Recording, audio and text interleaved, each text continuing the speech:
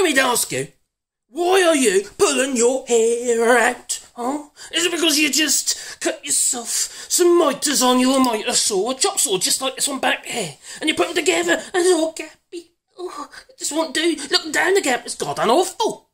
And what if it's a picture frame? It'd be even worse because there'd be 4 corners and you're getting a cumulative error.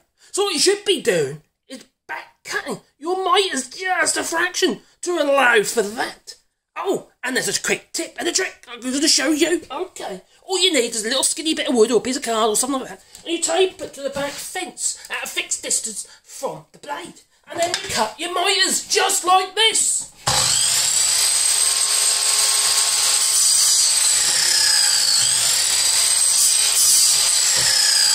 And then when you put them together again, the gap will be on the other face and you won't be looking down a big fat gap. No. Oh, simples. Ta-ta.